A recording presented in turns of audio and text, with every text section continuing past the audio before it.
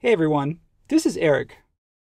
If you've ever used the rectangle tool to fill in areas of a CAD floor plan, then you know how quick and easy it is. That is until you get to the part of the plan that's no longer orthogonal. But not to worry, as I can just save a scene, making sure that my camera location is unchecked. Then right-click on the axis and choose Place along a rotated edge. Finally, I can create another scene to save this new axis. Now I can quickly switch between scenes in order to toggle between my default and rotated axis. Just another quick win from SketchUp.